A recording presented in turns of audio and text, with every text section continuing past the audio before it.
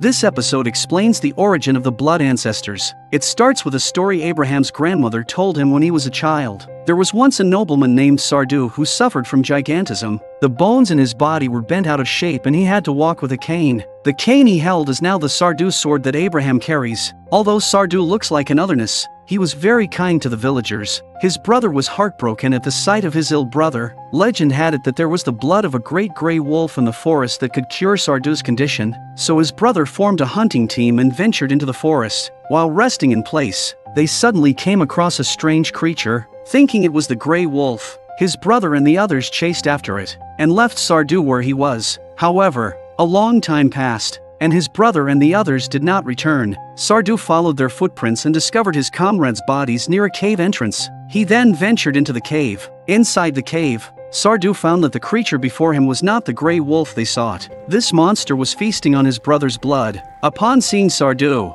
the monster attacked him. Sardu was thrown by the monster to the side of a coffin, and then the monster pinned him down. The monster expressed its admiration for Sardu's massive body. The monster picked up a handful of soil filled with infected nematodes and fed it to Sardu.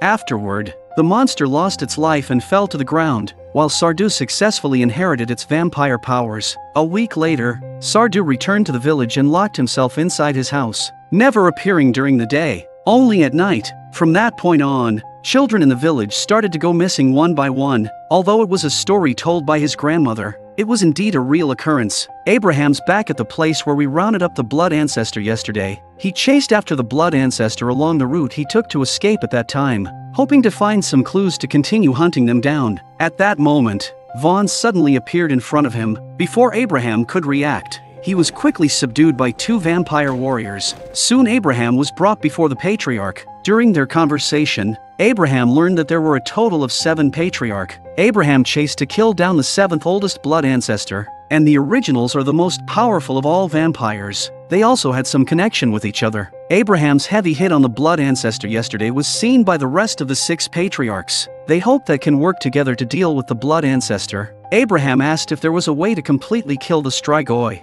The patriarch didn't say anything when they heard it. After all, they had the same weakness as the blood ancestor. Abraham remembered a book that documented how to eliminate the vampires. The book is called Falling Light. Patriarchs hearing this, the ancients became extremely angry and asked Abraham how much he knew about the contents of the book. Although Abraham was aware of the existence of the book, he had no knowledge of its contents. The patriarchs then started whispering and Abraham asked Vaughn what they were talking about. Vaughn said they were discussing whether or not to kill him. After their discussion, the patriarchs decided to spare him but asked him to contact them if he found any trace of. Abraham agreed to their request, and the patriarch began to slowly awaken. They then gave Vaughn the order to feed. At Vaughn's command, a man was brought forth and bound in front of the 3 patriarchs. Under Abraham's shocked gaze, the patriarchs began to feed around the men.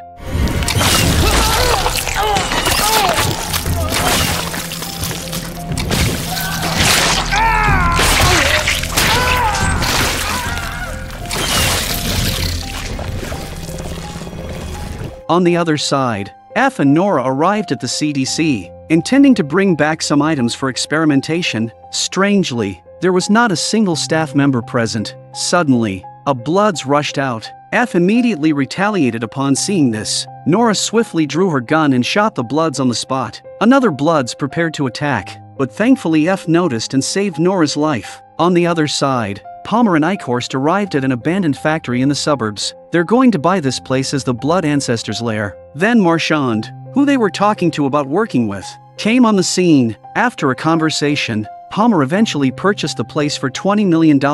Palmer wanted to offer her triple the salary to join his company. Without hesitation, Marchand accepted Palmer's high salary offer.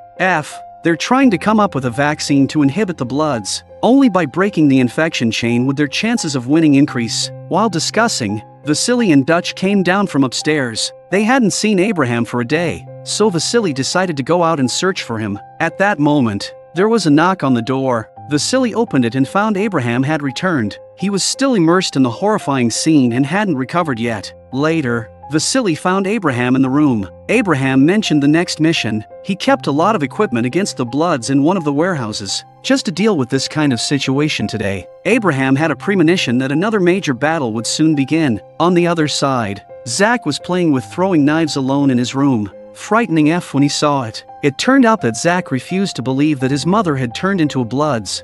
F felt extremely guilty upon hearing this and could only comfort Zach's emotions. However, Zach now only wanted to see his mother as soon as possible. Meanwhile, the principal of the blind school announced that they were relocating to the outskirts. Soon, they arrived at their destination by school bus, only to be greeted by Eichhorst. The next day, Eichhorst went to the Blood's lair and awakened Kelly. The Blood ancestor has restored Kelly's sanity, intending for her to become one of his generals. Then, Eichhorst brought Kelly to the factory, where there was a large pit filled with dirt. Eichhorst mentioned that inside, a new type of Bloods was being nurtured. The Blood ancestors call them feelers. Kelly's job is to nurture them.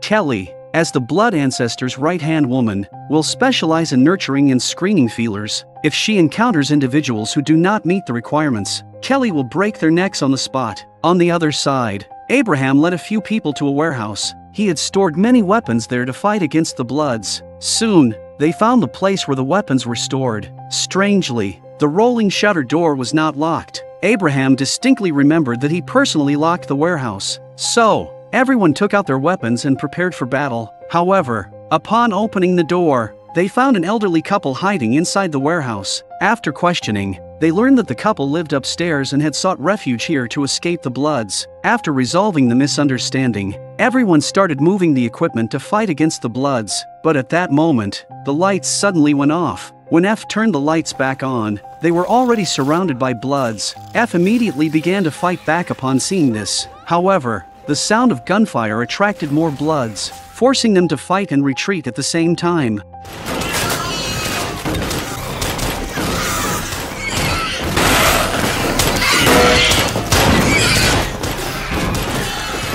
After F and the others escaped, they encountered even more Bloods outside. Unfortunately, they ran out of pistol bullets. F and the others had no choice but to draw their silver swords and face the Bloods head-on. However, a vampire managed to sneak attack the elderly couple from behind due to their negligence. By the time Nora noticed, it was already too late. After beheading the remaining Bloods, Nora took out the ultraviolet lamp. The elderly couple had already been invaded by the nematodes. Upon seeing this, Vasily directly drew his gun to kill them, but F stopped him, because these two people could serve as their research subjects.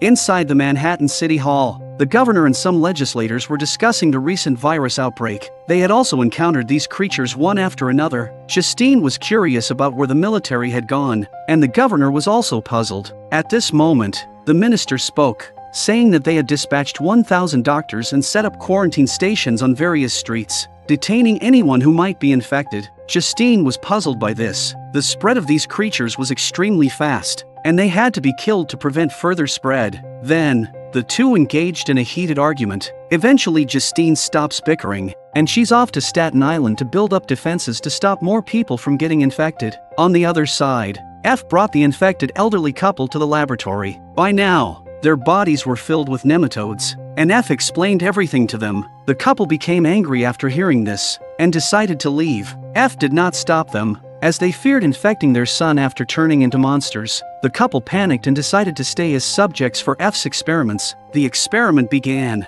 and F took some blood samples from the couple for research. After dropping the blood into a petri dish, within a few seconds, all the bacteria were instantly killed. This was something currently impossible in the medical field, indicating that creating a vaccine would be very challenging. Soon, the woman began to feel unwell. Upon seeing this, F had no choice but to administer a sedative to her. The husband, witnessing his wife's suffering, pleaded with F to end her suffering. However, F did not want to do so. He first comforted the man and then deceived him onto the operating table. Immediately after, he tied the man up. For the sake of all humanity, F was willing to bear the burden of infamy to successfully develop a cure. On the other side, Vasily and Dutch arrived at an apartment building. Their plan was to clear the Bloods from nearby buildings in order to establish a defensive line. As soon as they entered, a strong smell of blood hit them. Blood splatters were everywhere on the walls. The two followed the blood trail to the restroom, where Vasily found the resting bloods. So, the two of them began discussing their plan. They split up and took separate actions. Vasily hid behind the bloods, while Dutch created noise to attract the vampire's attention. The bloods woke up one after another. They slowly approached Dutch. Just as the bloods were about to get close, Dutch took out a hand grenade and threw it. In the next second, silver shards fell on the bloods, causing them to lose their fighting ability due to the burning sensation. Dutch immediately drew her silver sword and killed them. Vasily rushed out from the entrance and began to encircle the bloods. After finishing their task, the two of them arrived by the swimming pool, discussing which neighborhood to clear the vampires from next. Vasily was extremely familiar with every building in the city. While Vasily was speaking, Dutch had already undressed and entered the pool. Then, Dutch invited Vasily to swim together, but Vasily declined Dutch's invitation. After a few more invitations from Dutch, Vasily took off her clothes and got in the pool. Then, the two of them began to play in the water, and the atmosphere became ambiguous. On the other side, Nora found Abraham and told him that the elderly couple was about to transform into bloods, because Abraham said the ancestor could see through the eyes of the blood. Therefore, Nora was worried that their location would be exposed after the couple transformed into bloods. Abraham reassured Nora that there was nothing to worry about, since the couple had been in the trunk when they came back. They didn't know where this place was, so their location wouldn't be revealed. Once Nora confirmed the safety of the situation, she quickly returned to the laboratory and encountered an angry F. F had tried dozens of methods but couldn't break the virus. Nora had no choice but to take matters into her own hands. She found a breakthrough, a leucine nutritional defector that destroys amino acids in the human body. If applied to bloods, their amino acids would be destroyed, causing the bacteria inside them to starve to death. They immediately started the experiment and, with great effort, finally succeeded in developing it. Indeed, leucine is really eating up the cells of the strigoi. Every day, F would feed them with blood, and then he injected the developed antidote into the bloods' bodies. The next moment, the raging bloods unexpectedly calmed down gradually. As Nora and F were preparing to celebrate, suddenly the bloods began to convulse violently, and then there was no movement. Then F looked at the pustules on Blood's neck.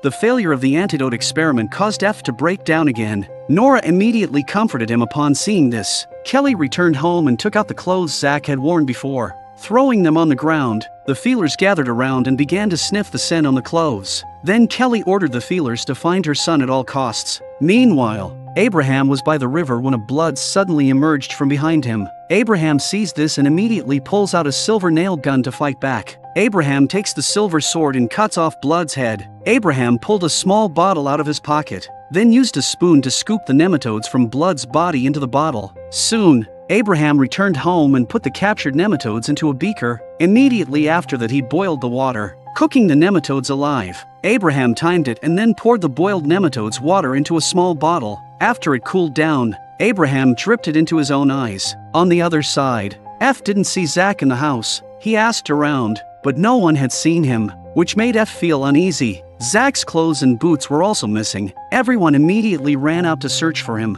Luckily, F found Zach on a bus and quickly went to stop it. It was only after questioning that the ticket agent realized that the two men were father and son. She rushed Zach out of the car. F then asked Zach where he wanted to go. Zach wanted to find Kelly. Upon hearing that Zach wanted to find his ex-wife, F softened. On the other side, Nora noticed that Abraham hadn't left the house for a long time. She came to knock on the door to inquire about the situation, but there was no response from inside. Nora saw Abraham lying on the ground through the crack and immediately broke in. Upon examination, Abraham's pulse was very weak. Nora quickly performed artificial respiration on him. Luckily, Nora's timely discovery saved Abraham. Then Nora helped him up and asked what had happened, but Abraham insisted that there was nothing wrong with him, which Nora naturally didn't believe. No matter how much Nora questioned him, Abraham refused to speak. When Nora returned to the room again, Abraham had already regained his composure. Nora saw this and started pressing him on what he'd done. Seeing Nora's firm attitude,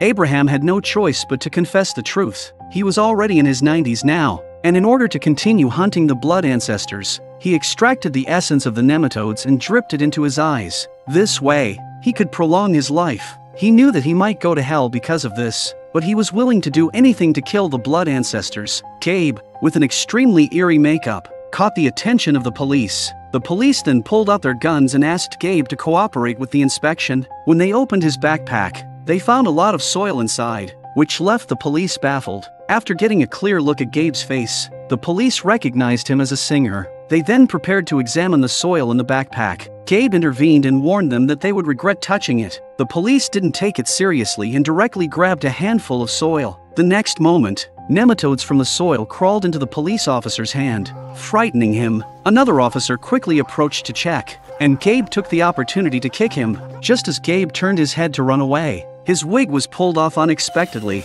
so Gabe reached out to Stinger and started to fight back. The police drew their guns and shot at Gabe. Gabe leans back and starts calling out to the nearby blood humble. In the next moment, a group of bloods surrounded the police officers. One officer quickly hid in the police car and called for backup from headquarters but was pulled up by Gabe.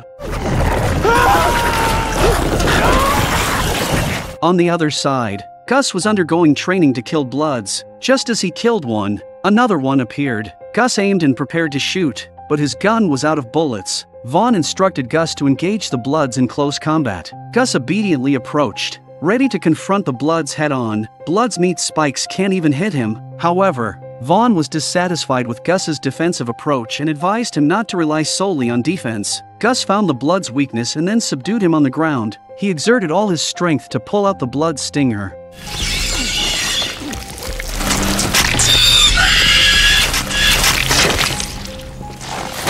Vaughn was pleased with what he saw and gave Gus his first mission to kidnap Palmer. Gus was startled by the task. On the other side, Fitzwilliam left the Stoneheart group and took a cruise to Staten Island. As soon as Fitzwilliam arrived at the port, he had to undergo a series of checks. Thanks to Justine's efforts, this safe, uninfected island was established. Stoneheart Group. Eichhorst brought Gabe here. The purpose of this visit was to ensure Palmer's safety, so the master specifically sent Gabe. Palmer doesn't want to see it. It's obvious that the blood ancestor sent Gabe to spy on him. However, Eichhorst was firm in his attitude, leaving Palmer with no choice but to reluctantly agree. On another side, F locked Zack in the laboratory to prevent him from wandering around. But when Zack learned that F had killed a vampire, he started to cause havoc in the lab. F was furious and dragged Zack out. He then brought him in front of a Bloods. Wanting Zack to see the reality, he explained that Kelly had turned into such a monster, and they would mercilessly drain his blood. Nora quickly intervened to stop F's actions, but F did everything for the sake of his son.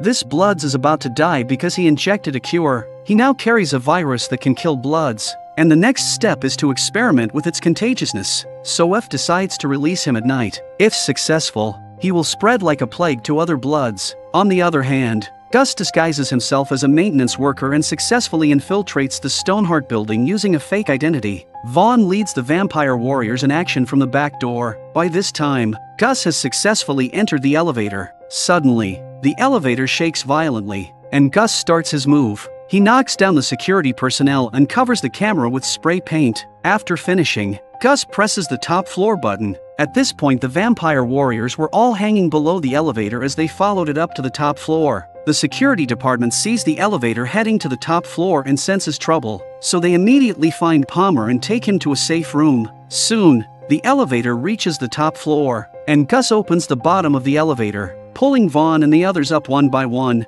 After everyone prepares their equipment, they open the elevator doors, but Palmer is nowhere to be found. While the group is searching around, Palmer activates a defense system. In the next second, ultraviolet lights appear overhead, burned a member of the team on the spot. Seeing this, Vaughn shoots at the ultraviolet lights, but this thing is bulletproof. Then the ultraviolet lights surround the vampire warriors.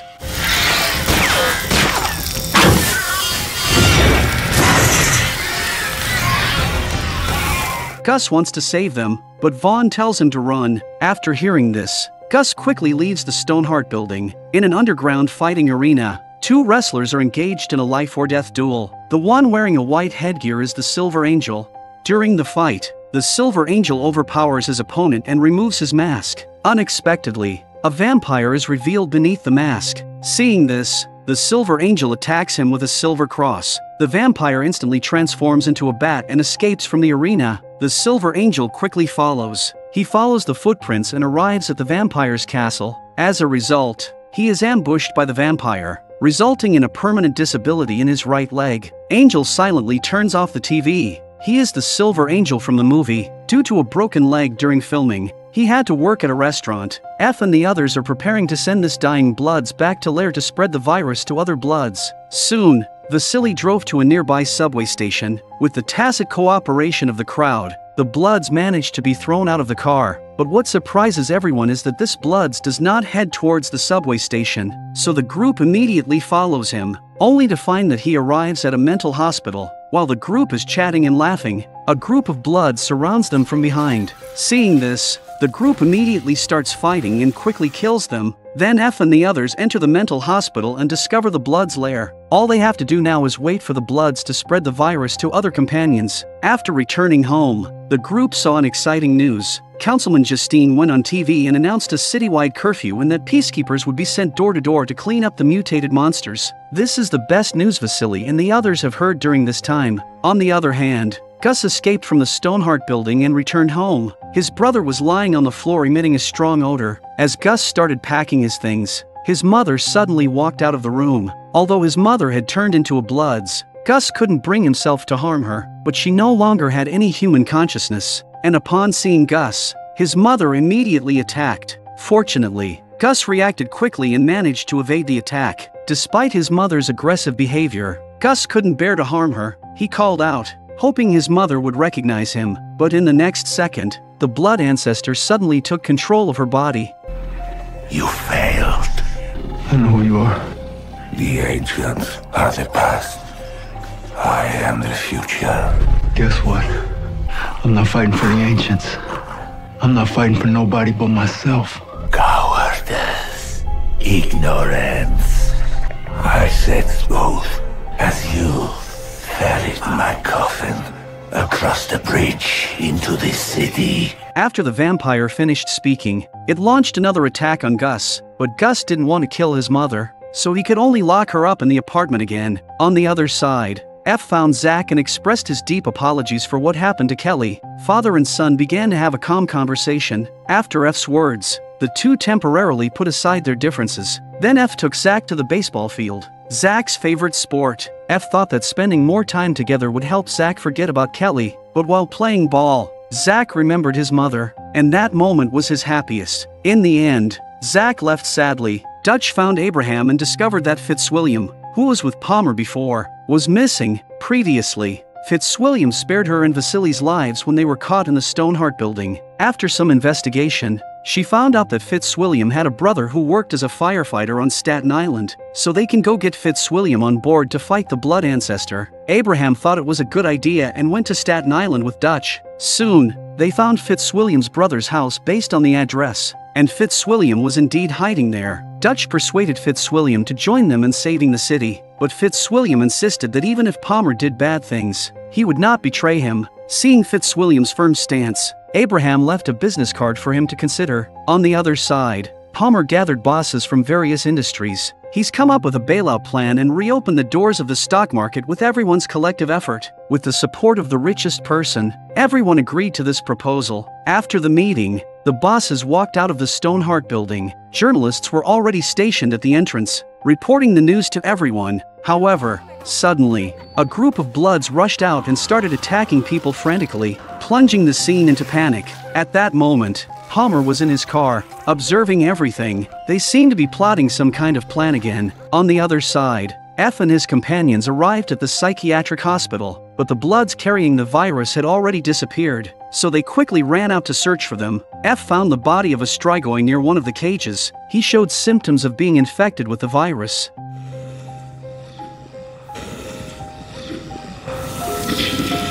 To verify the virus's contagiousness, F continued searching for other Bloods. In the next moment, F discovered that the Bloods were all gathering on the rooftop, and then they began jumping off in a suicide-like manner.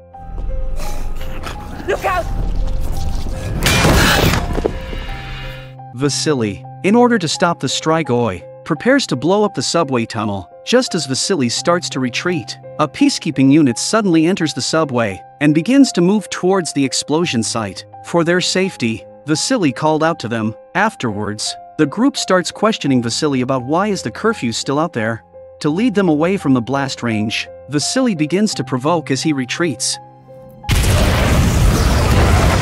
Soon, Vasily is subdued by the group and arrested on charges of terrorism. On the other side, feelers trained by Kelly discover Zach's trail. This is exactly where F and Zach played together yesterday. Back at home, F starts discussing the plan to eradicate the Strigoi with Nora, in order to spread the virus on a large scale. F is preparing to go to Washington. He has good connections there with friends who can help contact manufacturing plants or the military. And when you're done, bring them the virus to make a weapon, making it much easier to eliminate the Strigoi. Before that, F goes to the black market. He is currently wanted and needs to obtain a fake ID first. After that, the hacker suggests that F change his appearance. Upon returning home, F directly shaves his hair off. He then puts the virus into an urn to pass through security checks. Subsequently, F arrives at the train station and successfully deceives the security with his fake ID. In this way, F embarks on the journey to Washington. As night falls, a group of heavily armed special police enter a residential building.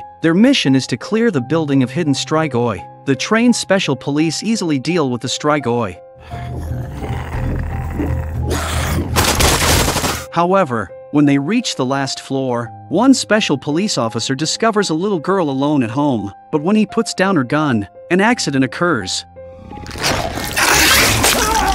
His teammate immediately opens fire upon seeing this, and the feelers directly take cover. Then the teammate immediately calls for backup. When he was done, he helped the wounded out. Another team of special police also arrives to provide support at this time. The two of them are shooting at feelers. Meanwhile, the injured special police officer reaches the staircase and unexpectedly gets ambushed by another feeler. One of the team members is knocked down the stairs. At this moment, another special police officer rushes over upon hearing the noise and drives the feelers away. In this operation, one special police officer dies and another is injured. The injured special police officer's eyes have turned red. Unaware that he has been infected, Justine set up a quarantine point and started isolating individuals who appeared to be infected. However, people were strongly resistant to this and expressed their desire to go home. This left Justine feeling helpless. But at that moment, Nora and Dutch arrived. They came to secure Vasily's release on bail. So, the two of them found Justine and suggested a method to quickly identify the infected individuals. But before that, they needed to release Vasily. That's how Vasily was successfully brought out of the detention center. Afterwards, Nora began assisting Justine in testing for infections. The first two individuals showed no signs of infection. However, when it came to the last person, they discovered wriggling nematode all over his body. Through these actions, Justine greatly admired Nora's professionalism. She hoped that Nora could examine her nephew. Subsequently, the two of them entered a ward, where Nora used a UV lamp to examine the patient. They found out that he was already infected. Upon seeing this, Justine hoped that Nora could save her nephew, but Nora expressed her apologies. She explained to Justine that there was no cure for this type of virus. Justine, upon hearing this, instantly broke down and sadly left the ward. Abraham went to the black market and found cream in order to find the falling light. They could find anything as long as the price was right. So, Abraham presented a Patek Philippe watch. Upon seeing such a generous reward, Krim agreed to help. That night, when Abraham returned, he noticed a mysterious figure in black following him. When the figure removed their disguise, Abraham realized it was Fitzwilliam. He's here to help the exorcism team. The next day, the special police invited Vasily to join the mission of clearing out the Strigoi. Vasily never hesitated when it came to eradicating Strigoi. Soon after, the group entered a residential building and quickly discovered a large number of Strigoi. To demonstrate the Strigoi weakness, Vasily pulled out a silver nail gun.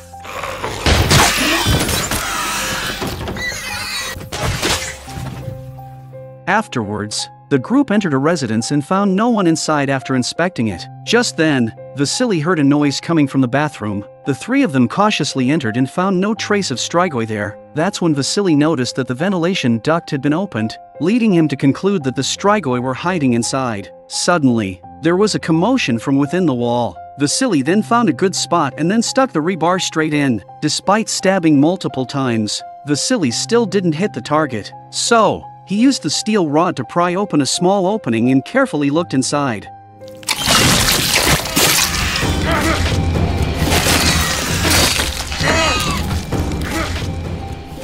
After clearing out the Strigoi in the house, the group gathered in the hallway. Vasily firmly believed that there were still many Strigoi hiding in the building. He pried open the elevator doors and shone a light down, discovering Strigoi resting there. Dutch took out a silver bomb and dropped it.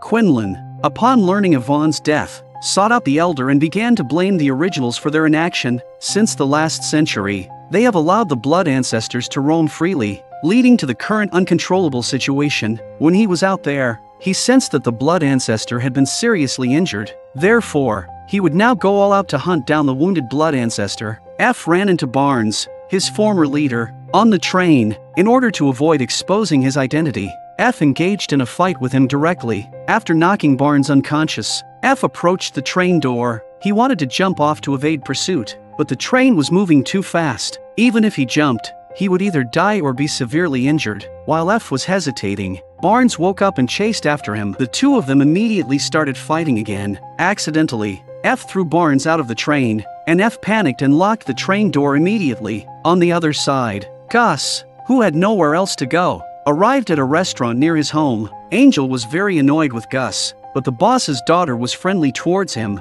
Just then, the boss walked over and asked his daughter to deliver a takeout order. Knowing that there were Strigoi everywhere outside, Gus offered to accompany her. Upon hearing this, Angel also wanted to go along to prevent Gus from having any ulterior motives. Subsequently, the three of them went to the delivery location together. After finishing their task, as they were about to leave, a Strigoi suddenly appeared. Gus took out a silver axe and attacked it. After suppressing the Strigoi, Gus killed it with a single shot. But at that moment, another Strigoi came from behind. Angel immediately pounced on it and pinned it against the wall. Gus quickly dealt with it with an axe. Due to intense activity, Angel's old injury resurfaced. So, Gus and the others quickly helped him out of the building. Fitzwilliam joins the exorcism squad and begins to explain to the group what Palmer did. In a short period of time, Palmer had bought 7 factories in the suburbs. Whenever Eichhorst came, Palmer would let him go out, so he didn't know the purpose of these factories. But one thing was certain, these factories must have some issues. So, after discussing, they decided to investigate further. On the other hand, F arrived in Washington. As soon as he got off the train, he immediately found his friend Rob. F then showed him his research results, and Rob asked how he could help. F said he needed to contact Chemerol, a pharmaceutical company, and have them produce a counteragent using the virus, then take it to the Department of Defense and spread it around. Upon hearing this, Rob said he knew a good friend of Chemerol. Quickly, Rob arranged a meeting, and Lee is a secretary at a pharmaceutical company. F immediately presented his report. Although F's virus data was perfect, Lee said they would still need to wait some more time before mass production could begin, but F wanted to develop the medicine as soon as possible, so he did not hesitate to sell his body. At night, Lee told F that the pharmaceutical factory would mass produce this reagent within 72 hours. Then F went to the Ross house, preparing to tell him the good news, but when he arrived in the room, he found Rob lying in a pool of blood. Shortly after, an assassin walked out. After comparing F's photo, the assassin killed the Lee.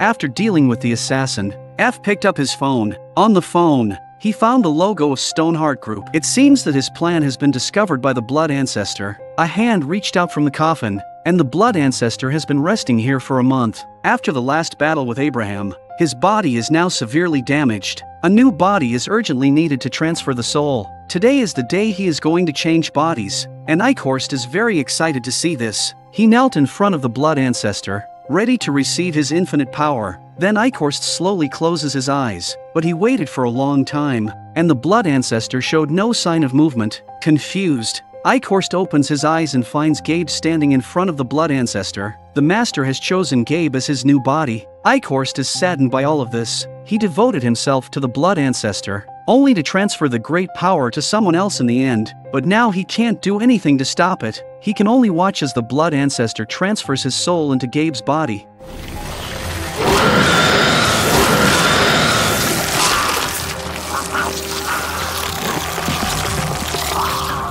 Master!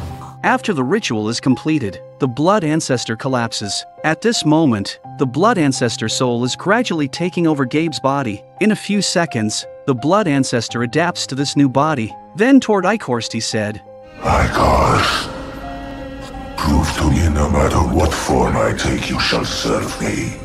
Mir, du bist mein besonderes Kind. Wir werden für alle Zeit zusammen sein. Forever, Master.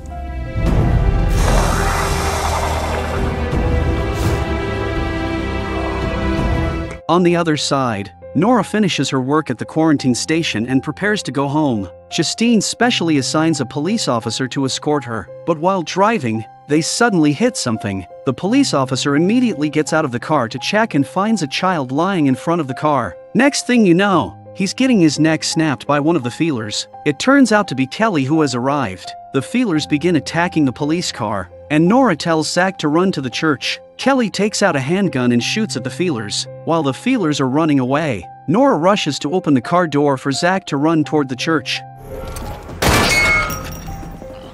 In the end, Nora and Zach successfully hide inside the church and use an iron rod to block the door. Abraham is explaining the weaknesses of the Strigoi to Fitzwilliam when the phone suddenly rings. It's Nora asking for help, so the exorcism team set out to rescue Nora. After hanging up the phone, Nora quickly runs upstairs with Zach. Kelly is blocked at the entrance gate, so she controls the feelers to climb up. Nora sees the scene and quickly takes Zach into the house to hide. The feelers have already broken through the window and opened the door to let Kelly in. With the help of the feelers, Kelly quickly finds this room. In the wardrobe, only found the scarf Zach was carrying, which made Kelly extremely angry. At this moment, Nora and Zach are hiding in the church. Kelly, accompanied by the feelers, has already arrived at the church. Just as the two are about to be discovered, the vampire hunting team appears in time. They directly attack the feelers, causing them to scatter around, and finally the group manages to reunite safely. One feeler launches a surprise attack, and Nora misses her shot, but luckily Fitzwilliam manages to finish it off in time. However, he didn't pay attention and got bitten on the leg by the feeler. Abraham immediately beheads the feeler upon seeing this. Kelly still wants to take Zach away, but she is driven away by Vasily's gunfire. Fitzwilliam, realizing that he has been infected beyond hope, asks Abraham to kill him. After giving his last words, Abraham himself beheaded Fitzwilliam. Quinlan was born in ancient Rome. Quinlan possesses only half of human bloodline because his mother was infected by the Master while she was pregnant. He doesn't have nematodes in his body, so he can freely move in sunlight. Due to his extremely peculiar appearance, he has been constantly hunted by humans. As a last resort, he came to the arena, where none of his opponents survived for more than 3 minutes in front of him.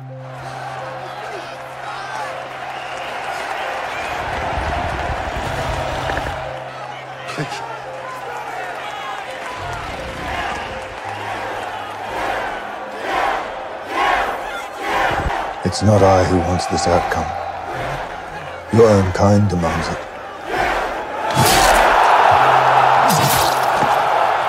Humans love watching him fight. With the protection of the nobles, Quinlan managed to establish himself in the human world. After Vasily and Dutch became intimate, Dutch went home to get some things. Concerned for her safety, Vasily accompanied her. Strangely, Dutch couldn't open the door with her key, as if it was locked from the inside. Vasily forcefully broke in, and behind the curtain, they discovered a woman. Dutch immediately recognized her as Nikki, the one who had left Dutch behind at the gas station. Seeing Nikki in such a pitiful state, Dutch chose to forgive her, and they returned to the base together. At this time, Citrakian asked Vasily to go to the factory with him. When they arrived, Vasily cut the fence, and just as they reached the entrance, they saw a school bus. Citrakian instantly understood where the feelers were coming from. The factory security noticed them, but before he could call for backup, Quinlan appeared and killed him. Inside the factory, they discovered a massive pit, which must be the breeding ground for feelers. They found several dead feelers on the ground, indicating that they didn't meet the standards of the Strigoi. Suddenly, they heard a roar from all around and found themselves surrounded by a horde of feelers. However, the feelers were too fast, and their attacks couldn't reach them.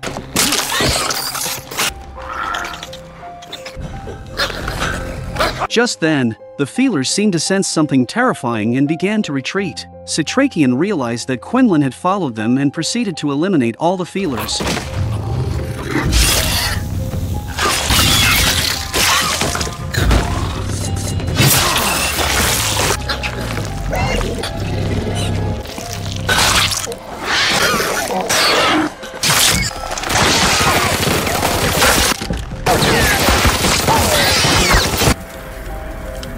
Citrakian looked at the man who resembled the master and was at a loss. Quinlan expressed his respect for Citrakian, as he was the only one in the past 100 years who managed to severely injure the master and find his lair. Learning that the master was here, Citrakian quickly asked Vasily to blow up the building while he followed Quinlan upstairs. While passing through a room, Citrakian discovered the decaying body of the master's former vessel. By then, Vasily had finished installing the bomb. Quinlan found the master on the rooftop, and the master mocked Quinlan's lineage. Enraged, Quinlan charged towards the master. Suddenly, the building started shaking violently as the bomb installed by Vasily exploded. Massive rocks fell in front of the master, blocking Quinlan, who was unable to capture the master. Quinlan was very angry about this. It will definitely be more difficult to catch the blood ancestor in the future, as all of this was caused by Citrakian. Quinlan told him to stay out of it and let him handle the rest. Eichhorst is applying makeup to Kelly, who has just been transformed into a vampire. This way, she could blend into the human world without drawing attention. With his makeover, Kelly started to resemble a human. Eichhorst then gave Kelly the master's task of bringing Zack back as soon as possible. Kelly quickly arrived at Red Hook. It is heavily guarded, making it difficult for Strigoi to infiltrate because they need to be exposed to ultraviolet light. Just as Kelly was about to be exposed, a Strigoi suddenly emerged from a vehicle behind her. Taking advantage of the distraction, Kelly quickly entered Red Hook. She parked the car in the underground garage and released the feelers.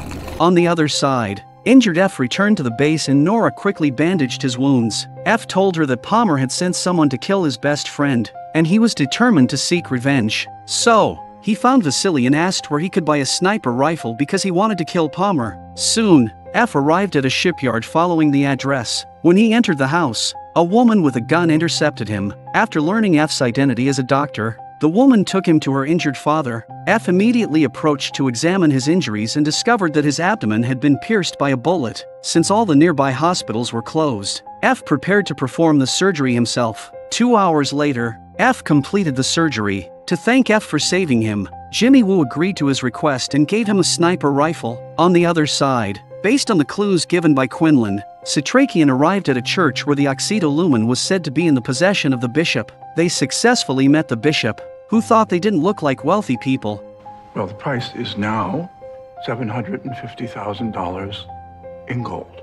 However, Citrakian knew the importance of the Occido Lumen and agreed to his conditions, promising to pay the money within 24 hours. After they left, Vasily questioned Citrakian about where they would get so much money. Citrakian explained that they came today to confirm if the book was really there. If the book was in the bishop's hands, they could forcefully take it. Vasily laughed upon hearing this. On the other side, after witnessing the horrors of the Strigoi, Raya planned to convince her father to leave the restaurant. However, the restaurant was Narain's 26-year endeavor, and he was unable to let it go. But for the safety of their family, he eventually decided to leave. When Gus and Raya were packing things in the kitchen, they kissed each other. It was at that moment that Quinlan appeared and asked Gus to meet with him alone.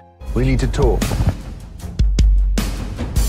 He learned from the ancestor that Vaughn had trained a human warrior. He came to request Gus to join him in the fight against the master. After hearing this, Gus said that he no longer wanted to fight and kill, but just wanted to live an ordinary life. He then pulled out a gun and asked Quinlan to leave. It's okay, baby. It's okay, baby.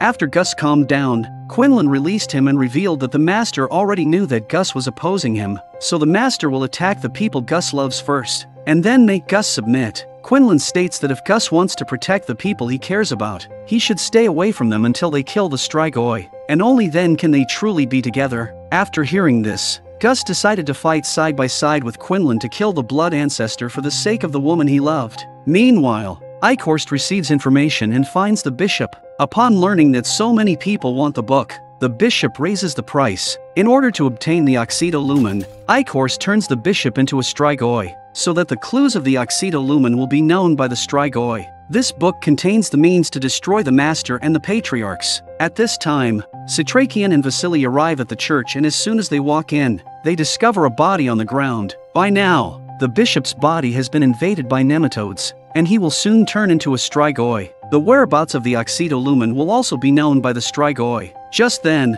Vasily appears with a gun, but Eichhorst quickly dodges. Vasily throws a silver grenade at Eichhorst, and after the explosion, Eichhorst quickly escapes through the window. Then Citrakian begins to question the bishop about the whereabouts of the Occido Lumen. He tells the bishop that if he turns into a strigoi, the master will take the Occido Lumen, and then all humans will become strigoi. After hearing this, Rodger Finescu. the bishop reveals a name, and Citrakian decapitates him. On the other side, Kelly uses the feelers to track down Zach's whereabouts. Kelly follows them all the way to the base of the vampire hunters. Zach is currently sitting inside the house, which has been reinforced by Vasily, making it impossible to force entry. Kelly knocks on the glass and calls for Zach to open the door. However, Zach refuses because he knows that Kelly has been infected by the Blood Clan, but Kelly lies to Zach, telling him that she has been cured and urges him to open the door quickly. Zach believes her and F seems to sense something. He saw Kelly standing in front of the window, and F quickly spoke up to stop Zach. He rushes downstairs but is still a step too late. Kelly successfully breaks in, but Nora appears just in time. Then, F grabs a knife and prepares to fight Kelly to the death. Nora also grabs a gun and starts looking for Kelly. At this moment, two feelers quietly enter the room and ambush Nora. After dealing with the feelers,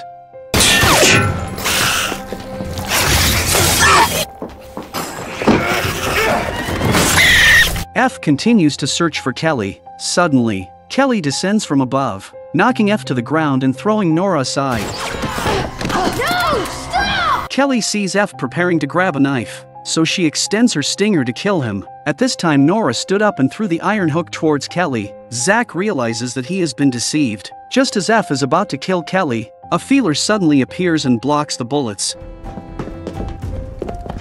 Kelly escapes again. At this moment, Kelly is very sad because she was only a few meters away from Zach. Eichhorst saw this and started comforting her. He told Kelly that failure is inevitable, but at least she found the hiding place of the vampire hunting team. Just now, the master told him a plan that has a high chance of rescuing Kelly's son, and then he asked Kelly to prepare. The next day, everyone gathered together to discuss what to do because the master now knows their location. If they stay here any longer, the master will definitely come and attack. After hearing this, Nora suggested going to Red Hook, where the security is tight and Justine leads a small army. Everyone agreed that it is the safest place. The vampires are killing humans everywhere in the city, and the government's inaction has made the situation uncontrollable. Fortunately, Justine has sealed off Red Hook, making it an infection-free zone. At this time, F found Justine and told her that a group of vampires disguised as normal people had infiltrated Red Hook yesterday. Although the vampires were driven away, they will launch another attack. Citrakian hopes that Justine can strengthen the defense because vampires will still try to infiltrate Red Hook.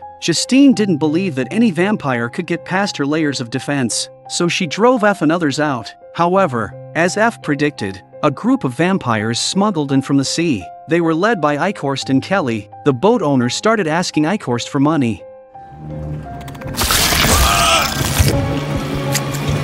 Soon, the security guard heard a distress call on the walkie-talkie, saying that the area was being attacked by a large number of creatures. Just as they finished speaking, there was no sound on the other end of the walkie-talkie, so the two security guards immediately got up and went to check. The staff in the power room also wanted to help, but just as they opened the door, Eichhorst led the vampires to the entrance. At this time, F and the others were outside and didn't know what to do. At that moment, the entire Red Holocaust power and the surrounding area was plunged into darkness. It was only then that Lena realized something was wrong, and she quickly found F and the others. Citrakian said that this was definitely the work of the vampires, and without the protection of the ultraviolet lights, they would attack in full force. Upon hearing this, the mayor of Red Hook immediately ordered his men to prepare a car to escape from here. However, Justine was prepared to fight the vampires to the end, and she then led all the police officers to the entrance. They vowed to protect the residents of Red Hook, lined up in a row,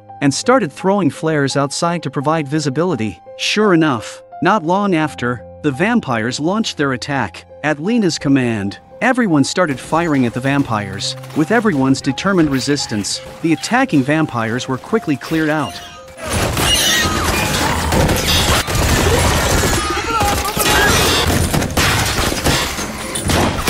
Citrakian warned everyone not to celebrate too soon, because this was just a test by the vampires, and they would soon launch a full-scale attack. Justine felt desperate after hearing this. As the police force in Red Hook was only a few dozen people, they would not be able to withstand a large-scale vampire attack. Now, The only option was to restore power to the ultraviolet lights, which would be able to stop the vampire army. Due to the lack of defense at the main gate, the task of restoring power fell on the vampire hunting team. Just as they were about to get in the car and go to the power plant, Citrakian went straight to the base. Upon seeing this, F immediately followed and asked him what he was going to do. Citrakian said he was going to confront Eichhorst in a final battle because this was a rare opportunity. Seeing his determined attitude, F could only let him go. At this time, the sounds of vampire roars kept coming from outside Red Hook, sending chills down people's spines. Lena went to the elevated highway to check the situation outside. The scene in front of her instantly filled Justine with fear. Countless vampires were already outside, ready to attack, and they had no way to resist such a large number of vampires. In the distance, there are countless Strigoi gathering their strength. Justine collapsed after seeing this. She had promised to protect every resident of Red Hook, but now their police force is insufficient to resist these Strigoi. Upon seeing this, Sheriff Frank suggests that Justine go to Staten Island and leave the defense to them. However, Justine doesn't want to abandon her people. She would rather die here than escape alone. Seeing Justine's determined attitude, Frank suggests another solution. Soon, Justine arrives at the residential area and starts a speech, confessing the Strigoi attacks to everyone. She hopes that everyone can take up arms and fight against the Strigoi invasion together, protecting their homeland. On the other side, F and the others successfully enter the power plant. What catches their eyes are corpses lying all over the place. They continue to move forward when suddenly a group of Strigoi launches a surprise attack. The group can only hastily respond. Suddenly, a Strigoi sits up and stares at Zack. It turns out he was transmitting information to Kelly. F quickly kills him,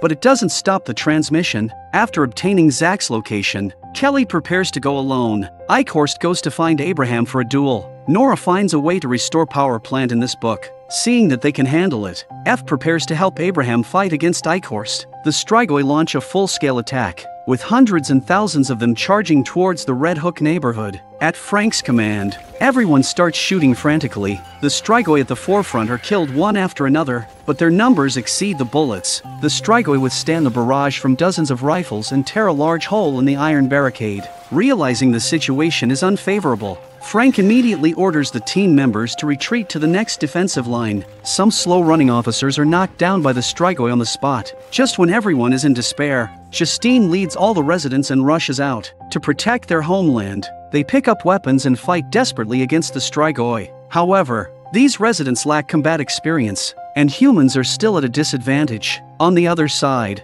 following the instructions, Nora successfully restores the power in the power plant. At this moment, people feel deep despair as the Strigoi keep coming endlessly. After the power is restored, UV lights turn on one after another. The Strigoi exposed to the lights are instantly burned.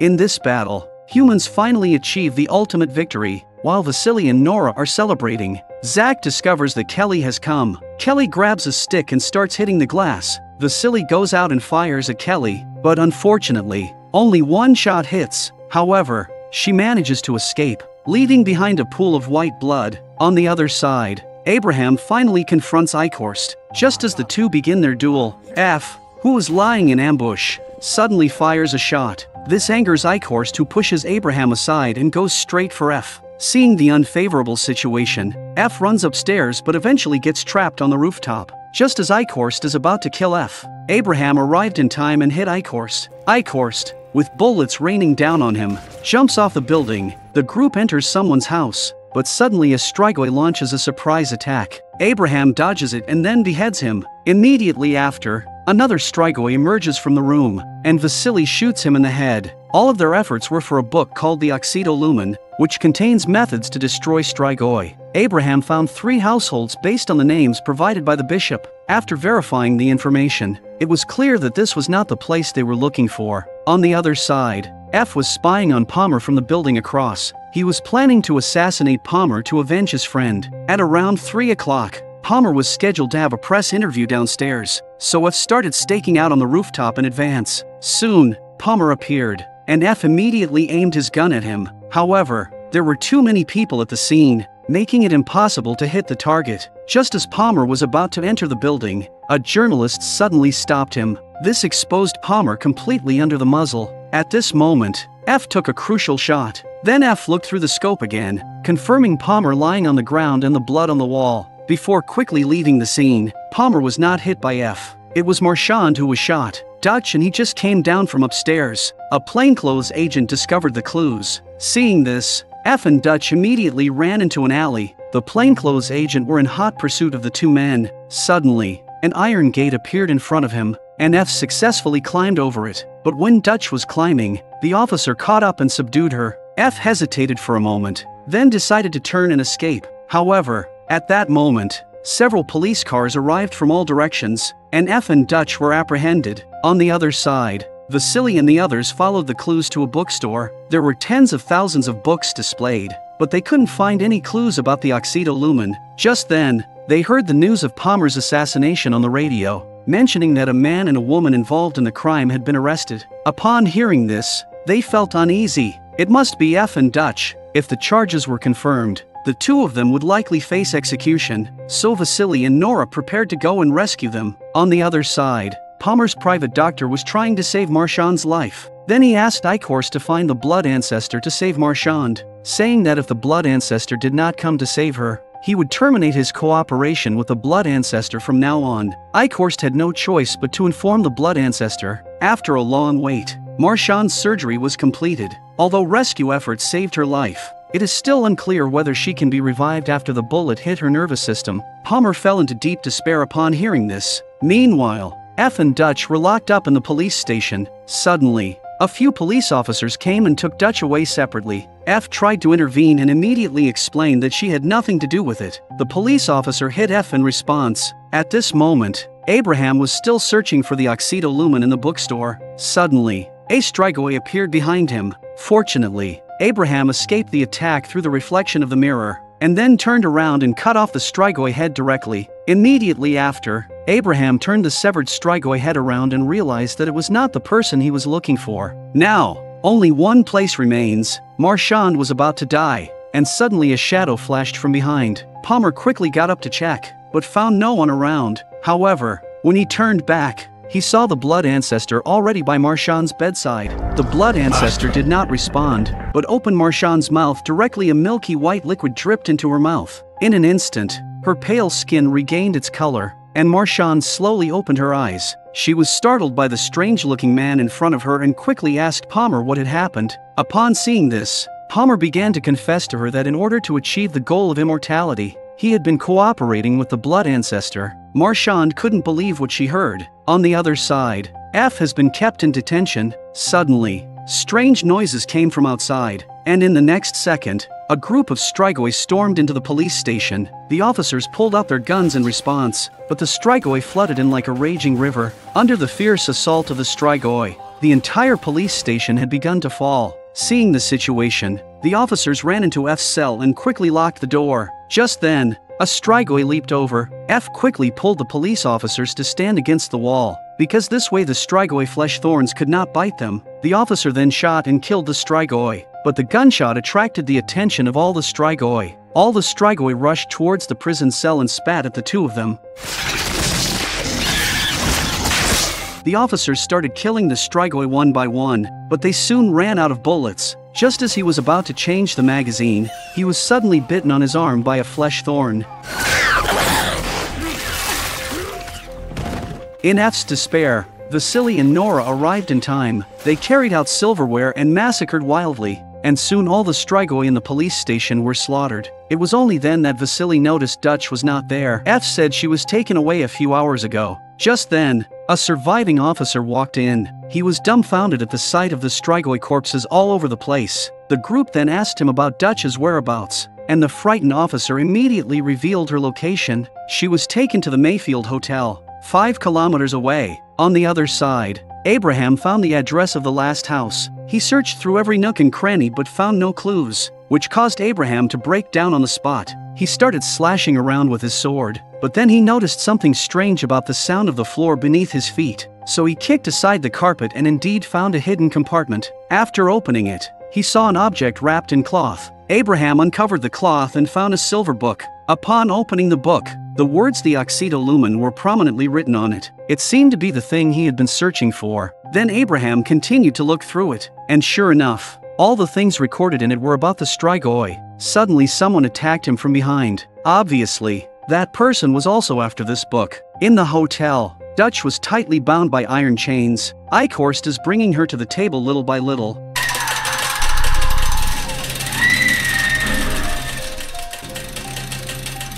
Afterward, Eichhorst left the secret room. However, he soon returned, this time bringing a police officer with him. Right in front of Dutch, Eichhorst extended his fangs and directly bit the police officer.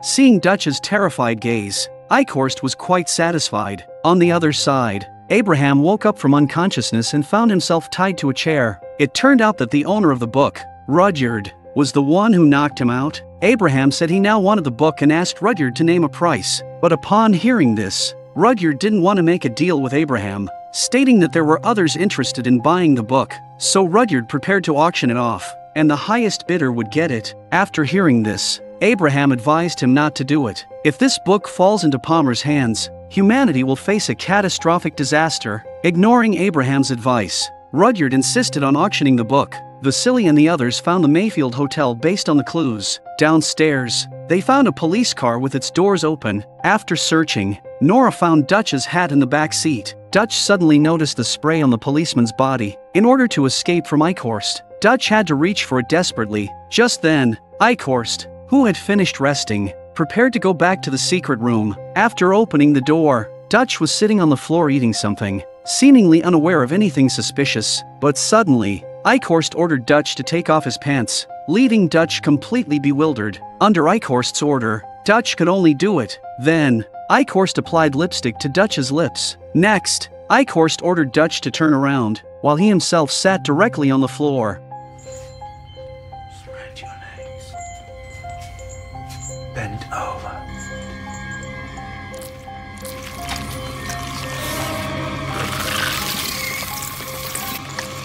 At that moment, Dutch suddenly turned around and took out the spray she had hidden in advance, spraying it in his face. The burning sensation from the spray caused Eichhorst to fall to the ground and struggle in pain. Dutch took advantage of the situation to search his body and quickly unlocked the iron chains. But when she escaped from the secret room, she realized that all the exits in the hotel had been sealed off. The elevators had also stopped running. As Dutch continued to search for a way out, Eichhorst's voice came from ahead. In a panic, Dutch ran around, but luckily, she eventually found a safe passage. Meanwhile, Vasily and the others started going up the stairs.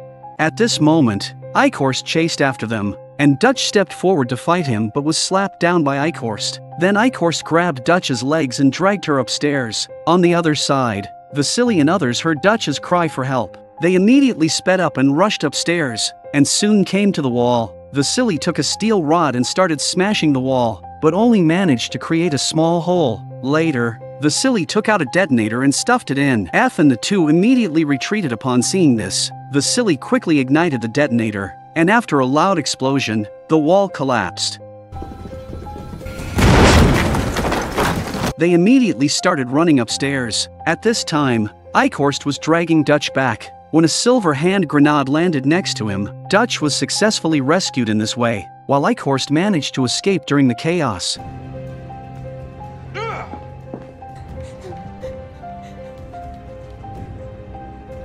Gus made a deal with Quinlan and he will continue to work for the ancestors, but the premise is that Raya and her family must be safely sent out of the city. Just after Gus sent Raya off, Angel turned back. The movies he made have always been about fighting vampires, and now he has to fight them in real life too. Angel successfully joined Quinlan's team. The next day, F and Nora found Councilwoman Justine and informed her that they had developed a serum that can kill the Strigoi. They needed a set of bioreactor equipment to mass produce it and promised to hand it over to her once it was completed. Justine agreed to the plan and offered her assistance. F then asked Justine for 3 tickets and passes. He wanted to send Zach to his grandparents in Washington, and Justine agreed to his request. On the other side, Citrakian received information that Cream got hold of the Occido Lumen, so he hurried over with Vasily. After meeting, Citrakian wanted to check the authenticity of the book first. Seeing this, Cream handed him the book, and when he opened it, It was indeed the same book he had seen before. Then Satrakian flipped through the Occido Lumen, confirmed that it was genuine, and immediately Cream's men snatched the book away. Satrakian also followed the agreement and took out his watch to exchange for the book, but Cream refused him, saying that Palmer also wanted the book. Satrakian told him that he needed the book to end the spread of the virus. If this book falls into the hands of Palmer, this place will become a world of vampires. Cream didn't care and said he would give the book to whoever paid more money. Satrakian asked Cream for 24 hours, and he would offer a higher price than Palmer. Cream agreed and said that after 24 hours, he would auction off the Occido Lumen here, and Satrakian just needed to have the money ready. In order to raise a large sum of money, Satrakian and the others found Quinlan. Although he is a vampire, they have a huge financial chain behind them. After meeting Quinlan, Satrakian told him that they needed the support of the vampires' funds to buy the Occido Lumen. Quinlan said that money is not a problem, but how can he guarantee that after getting the Occido Lumen, he will not use it to deal with the ancestors? Satrakian says that if this book falls into the hands of the Blood Ancestor, they will all die. Quinlan had no choice but to agree to Satrakian's request. Vampires are extremely afraid of sunlight, so they have specifically trained a human warrior to act during the day. Gus' first task is to find some followers to fight against the Strigoi, so he and Angel drove to the prison. Since he used to be a street thug, he has many friends in prison. As soon as they entered the prison, a strong smell of blood hit them. There were dozens of resting Strigoi lying at the entrance, so the two of them had to proceed with caution. Just as they were approaching, Gus noticed movement in the prison cell ahead. When he got closer, he realized it was a prison guard. Gus immediately called out his name. The guard immediately asked for Gus's help because he had been locked up there for 3 days. Gus asked for his work card. Then Gus got the card and left directly. It turns out that this prison guard was famous for beating prisoners, and Gus was taken to the surveillance blind area and beaten up by him. They came to the control room. After seeing the prisoners on the surveillance screen, Gus used the prison guard's work card to open the permissions. Perez, you alive? Elizalde? What the hell are you doing here? Here to get you out. Best idea I heard all day. Gus prepared a large number of weapons for everyone and told them to start working for Quinlan from now on. After hearing this, Perez asked what benefits they would get from working for Quinlan. Why we gotta take orders? Because he knows how to win against these things. He made us a deal. We work with him, we can own this city. I don't want us to have to fight on the way out.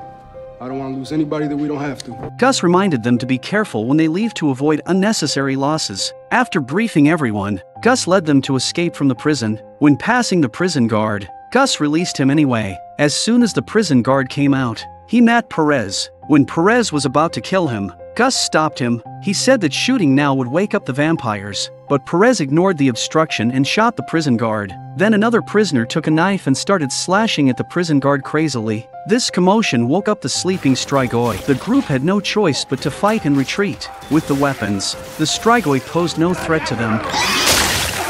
Soon, they escaped from the prison, and Gus told everyone to get in the car. Just then, Perez suddenly said he didn't want to work for Quinlan. After saying that, he pointed his gun at Gus. Thanks for the weapons, but... Anyone else? After completing the mission, Gus reported the situation to Quinlan. Quinlan was very satisfied after hearing this, so he asked Gus to track Satrakian. He tells Gus that Satrakian will get a book, and Gus's mission is to make Satrakian give up the book. Gus asks him what if Satrakian doesn't give up the book, and Quinlan tells him to kill him and take the book. On the other hand, Eichhorst arrived at the Stoneheart group. He came to bid on the Occido Lumen on behalf of Palmer. Palmer was angry after hearing this. To obtain immortality, Palmer had no choice but to agree to Eichhorst's demands. She told him that he could not continue to be controlled by Eichhorst and that he needed to make them understand his importance. Seeing Coco, who was always thinking about him, Palmer felt a little more comfortable. In a factory on the outskirts, Eichhorst directed the workers in the renovation. They thought they were installing equipment for slaughtering animals, but in reality, its true purpose was to slaughter humans. These workers were deceived by Eichhorst, unaware that they were creating a slaughterhouse for themselves. On the other side,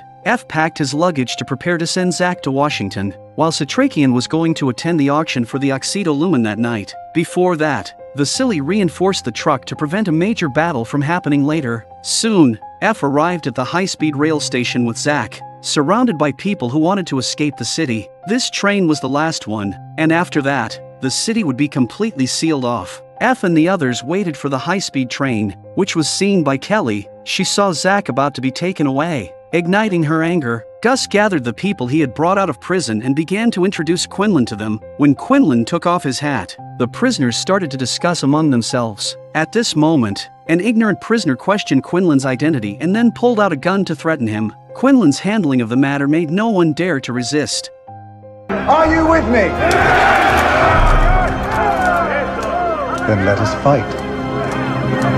On the other hand, the auction for the Occido Lumen is approaching, and Citrakian and the other person entered the venue early. Before that, all their weapons were confiscated. Then, Cream asked Citrakian to provide his account information for asset verification. At that moment, Eichhorst also arrived at the auction site. After the routine body search, Eichhorst also handed over his account for verification. Soon, the asset verification of the two individuals was completed, and now they started bidding for the Occido Lumen. Citrakian was the first to bid. The bidding of the two shocked Cream, seeing that both of them were willing to do whatever it takes to obtain the book. Cream made a suggestion. He proposed that whoever has a higher limit on their bank account will own the book. Both of them agreed to this method, and their subordinates began to check their accounts. When they heard that Citrakian's account had $323 million, Vasily laughed. But when it was Eichhorst's turn, his bank account limit was higher than Citrakian's. Eichhorst won the victory, and then Cream handed the book to Eichhorst. After seeing the book,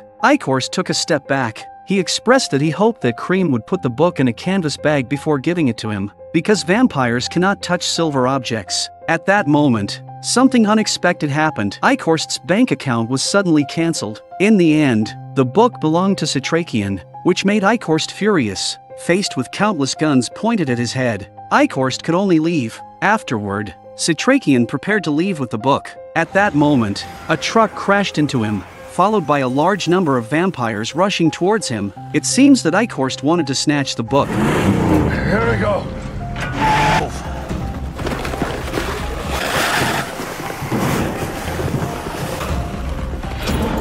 Hang on.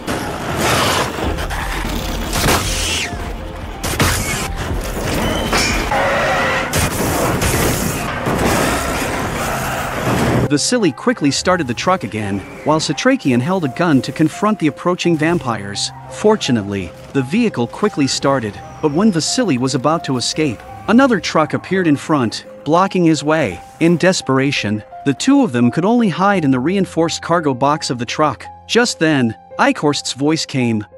As always, your victory was fleeting. Bring me the book and the professor. A large group of vampires surged like a flood, launching a full-scale attack on the truck in front of them. Eichhorst was willing to do anything to obtain the Occido Lumen. Luckily, Vasily had modified the truck in advance, temporarily resisting the vampires' attack. Vasily opened a gap on the side of the truck with a submachine gun, followed by a frenzy of shooting at the vampires. At that moment,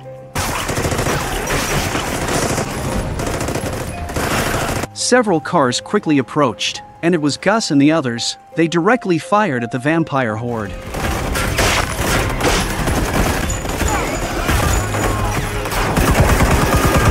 Seeing this, Eichhorst immediately sneaked in to seize the Occido Lumen. When he opened the door, he felt a terrifying sense of fear. Turning around, he found that Quinlan had already appeared by his side. Then the Blood Ancestor took control of Eichhorst's body.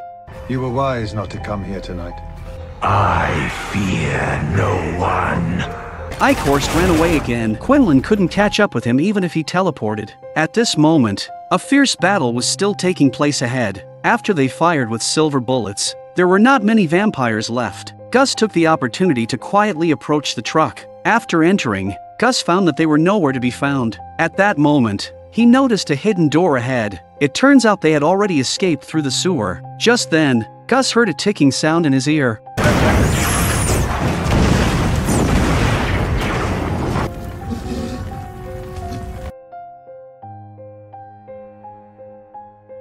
On the other side, F and the others had boarded the train bound for Washington, but just before departure, the conductor realized that there were many people standing in front of him. He immediately pulled off the emergency stop. It turned out that these were vampires controlled by Kelly. Countless vampires formed a human wall to block the train. Soon, The train derailed and slowly came to a stop in a tunnel.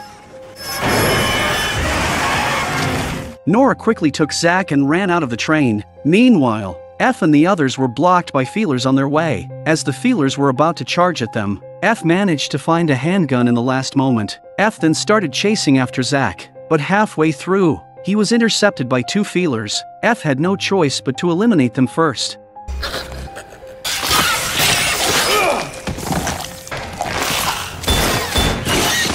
At that moment, Nora and the others encountered Kelly in the tunnel. Nora instructed Zack to find an opportunity to run to the station. The battle between Nora and Kelly was about to commence. Nora's attacks were all dodged by Kelly.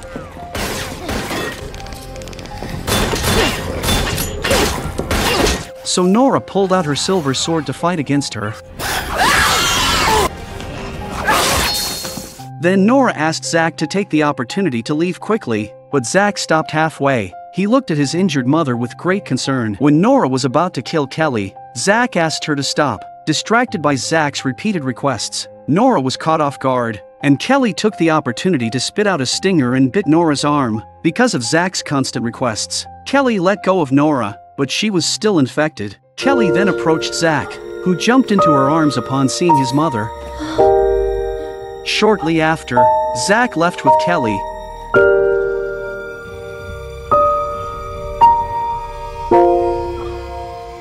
After some time, F found his way there and learned that Zack had been taken away, which made him furious. Then F discovered that Nora's body was already filled with nematodes, which made F collapse even more.